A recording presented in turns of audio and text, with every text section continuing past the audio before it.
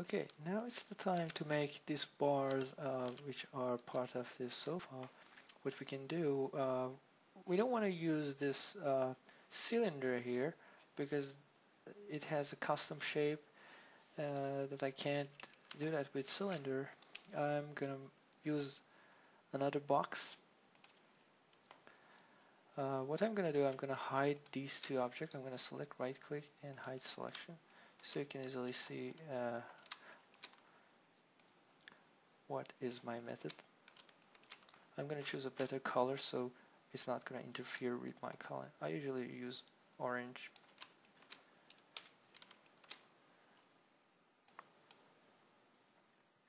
I'm gonna go here.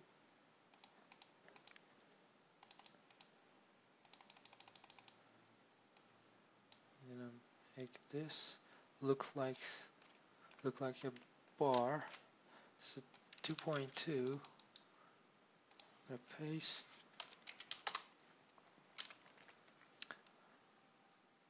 So make sure that width and height have the same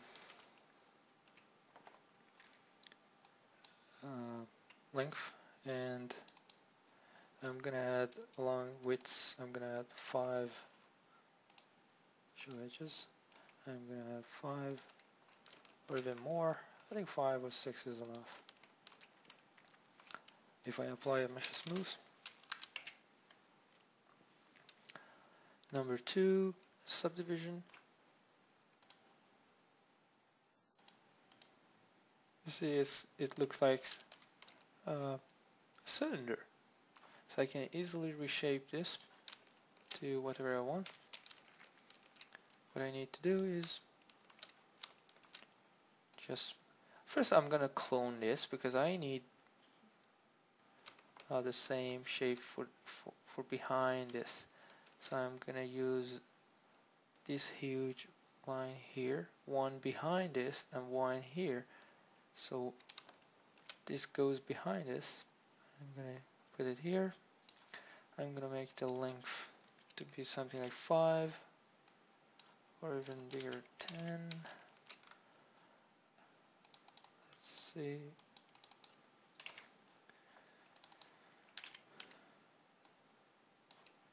Let's just 5 was fine. So 5 here. Clone. I'm gonna call this bar 2 and move this down. I'm gonna rename this so I can easily change bar 1. So I'm gonna select bar 2. So remember that if you name correctly, you can easily come here and search here, search for nodes, type bar, and then you can easily find whatever you want. So that's why I'm naming them. I'm gonna choose it here. I'm gonna make this to be 10, which is very big. 8 is enough. 7, I think.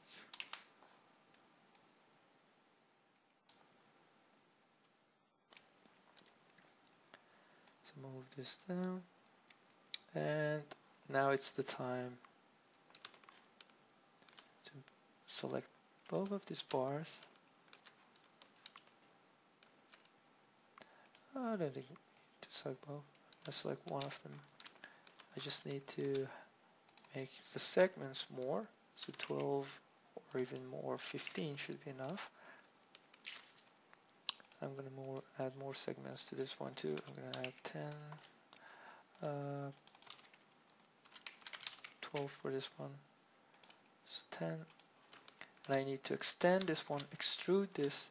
So I have to select this, select these edges like this, connect. So I added one extra custom edges. And I think that should be enough.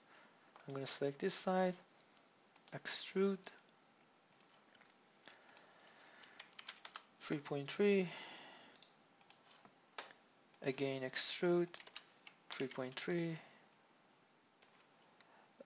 There is another option other than repeating the same thing over and over. I'm going to remove this one. It's going to be easier. I'm going to use a bevel. I'm gonna use curvature as linear. I'm gonna make offset as 0, and I'm gonna use length. And then I can choose segments. So I use bevel without any offsets, and I can control number of segments. I think that should be enough. How many? So at this time, I really need to see. Right click. I really need to see other objects so I can choose what is the best length for that. So let's go to the. I'm gonna choose bar 1 and bar 2. Move them back like this. So I know that I need these bars to be shorter or bigger based on the shape that I have. So this one needs to be a bit to the left.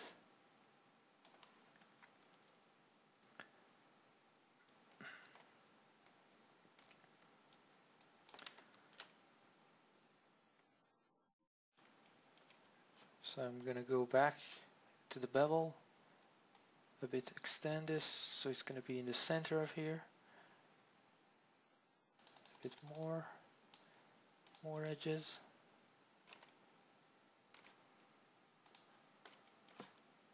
I'm gonna select these edges, connect.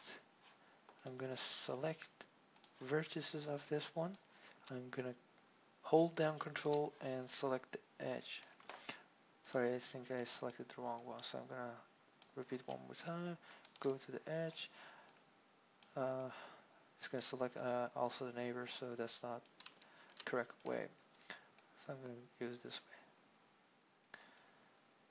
way. And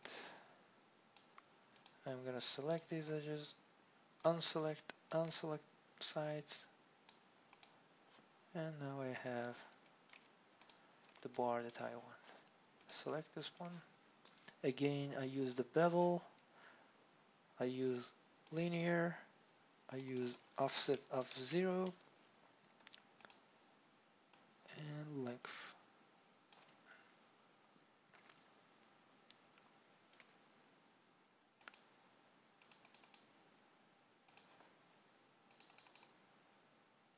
So I want to make it look better, so I have to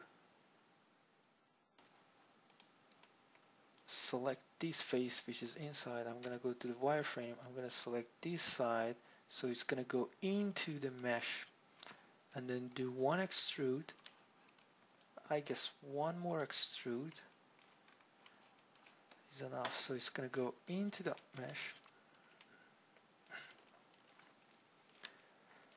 So I'm going to go back here. I'm going to extend this as well. Again, bevel, linear,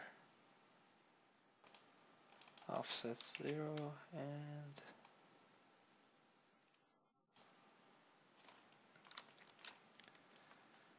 same thing.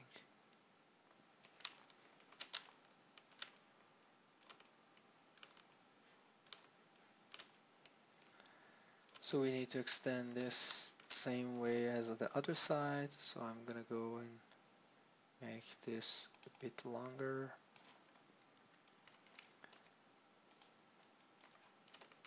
I'm gonna choose this. I'm gonna make this smaller. So instead of adding new segments, I'm gonna select extrude. So I have a box shape here. I'm gonna use bevel again.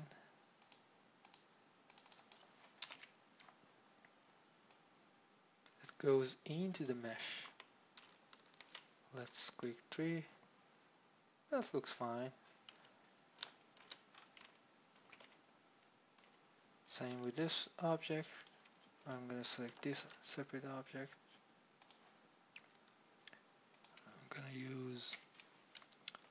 I'm going to go here, with back, extrude, select this face, bevel, Again, the same as the other one. Let's see. Now it's the time to apply mesh smooth. See what we did. Type 2.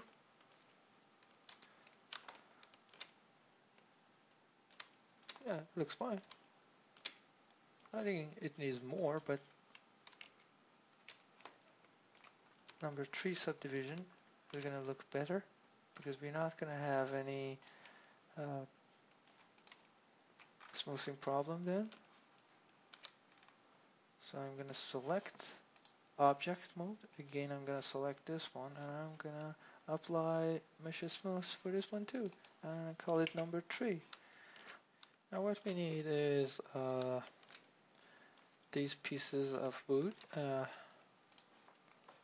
So I just have to again start with a box. Go to the move mode.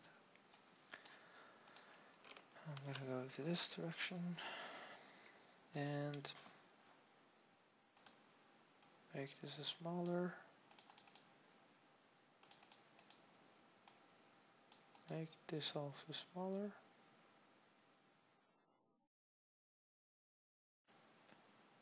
The length is what we want. I guess that's fine. So I'm going to rotate this. I'm not going to rotate this because I'm going to have a flat surface here. So I'm going to go to the vertex mode. Let me move this a bit down so you can see better what is my plan. So I'm just going to go to the vertex mode, select these vertices and move them so we're going to have a better shape. And this one is going to be flat. So I'm going to select like this. We need more edges on this side. So I'm going to connect and choose the number of segments 2 so it looks like better shape. If you want to look like flat on this side, you have to move these down, but I don't want to change the shape like this. So what I can do is just I'm gonna go to the perspective mode. I'm gonna select the face and extrude. I'm gonna choose locale.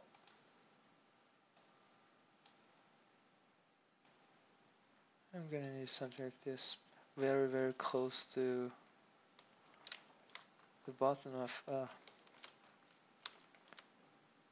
the mesh. I'm gonna move this a little bit like this.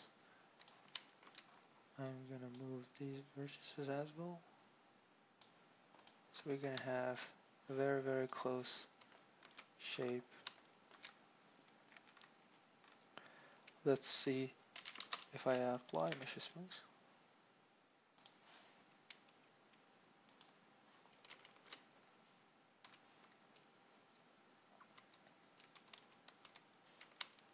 You're gonna have better shape. You see how smooth is this area? That's what we don't want.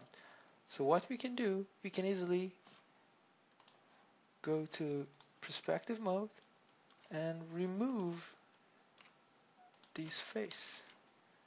I'm gonna remove this face and let me show you if I apply mesh smooth, then this border is gonna be flat. That's what I really wanted.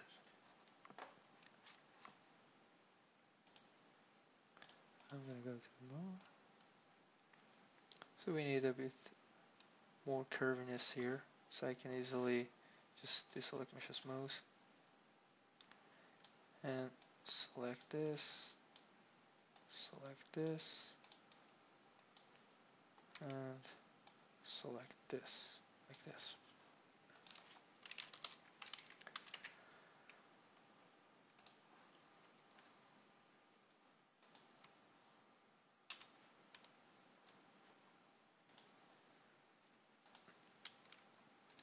Now I have something similar to what I wanted. I go to the perspective,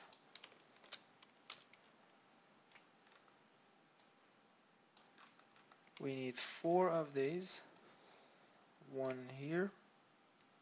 Let's make this a bit more beautiful because we need to scale this on Z direction.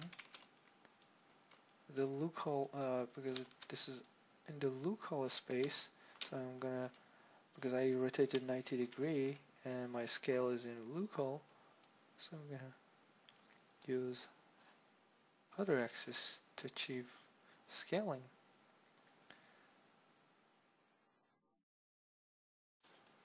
I guess that's pretty good. Now I select this mesh here.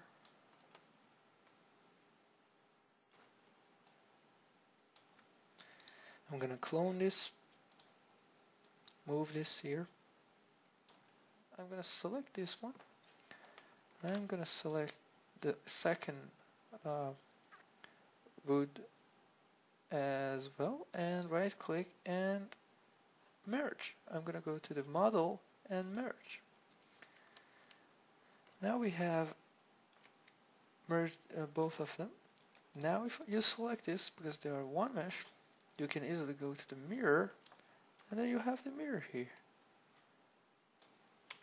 The difference of mirror and symmetry is they are using the same symmetry, but slice is not on and weld is not on. So if you move them back to each other, you're not going to see a cut. And it's a lot faster. So it looks nice.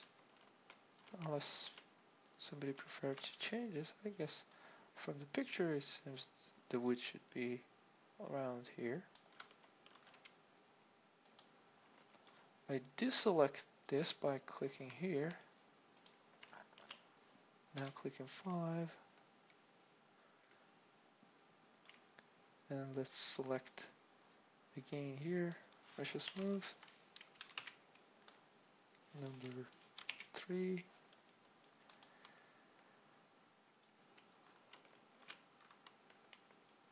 Yes, we achieved what we wanted. Now we have a beautiful sofa.